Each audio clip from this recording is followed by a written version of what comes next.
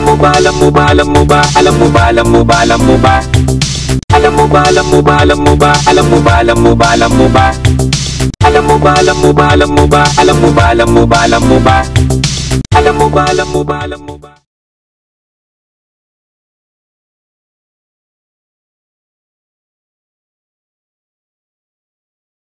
Magandang araw, kamusta po kayo? Ako po si Darna, ang host at creator ng Buhay Tuklas. Samahan niyo po ako sa mga pagtuklas at pagpapakilala at dagdag kaalaman para sa inyong mga manunood ng YouTube video. Nais kong makapagbigay ng saya at konting kaalaman sa inyo bilang isang tagalikha. Halina't samahan niyo ako sa isa na namang pagtuklas at pagpapakilala at ating alamin ang pinagmulan.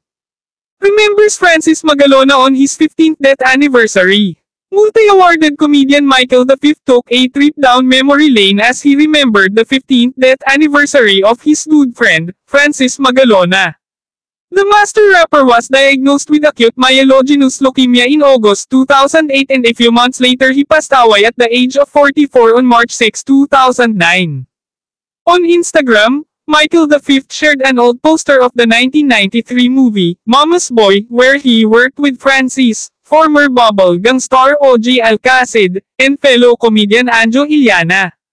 He captioned his post saying, "People never die as long as somebody remembers them." Pia Magalona, the wife of Francis, reacted to Bito Y's post by leaving 3 heart emojis in the comment section.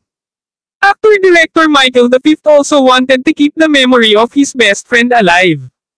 In an Instagram post 8 years ago, he talked about the reason he had Francis's popular 3 stars and a sun logo tattooed on his back. He explained, "I went to Kiko's wake that night sa Christ the King and was approached by a guy. He shook my hand and said, 'Sir, magandang gabi po. Ako po si Pido Respicio. Ako po yung nagtato kay Francis.' Curious, I asked him, 'Anong tinato mo?' To which he replied, 'Yun pong 3 stars at a sun.' The following day, sa recording studio ng Itbulaga, tiinatoan ako ni Pido. Aming channel para sa higit pang nakakangganyo na makasaysayang nilalaman at tiyaking pindutin ang notification bell upang hindi makaligtaan ang isang update. I-like, ibahagi, at iwanan ang iyong mga saloobin sa seksyon ng mga komento sa ibaba. Salamat sa pagsama sa amin sa nakakapagpapaliwanag na paglalakbay na ito. Hanggang dito na lang mga katuklas ko at umaasa po ako na napasaya ko kayo at nakapagbigay ako ng konting kaalaman. Kung nagustuhan po ninyo ang content, inaanyayahan ko po kayo na mag-subscribe at hit the notification bell para sa mga bagong video na aking ilalabas at paki-like na rin po ang video bilang tulong at pagsuporta sa Buhay Tuklas. Maraming salamat po and God bless.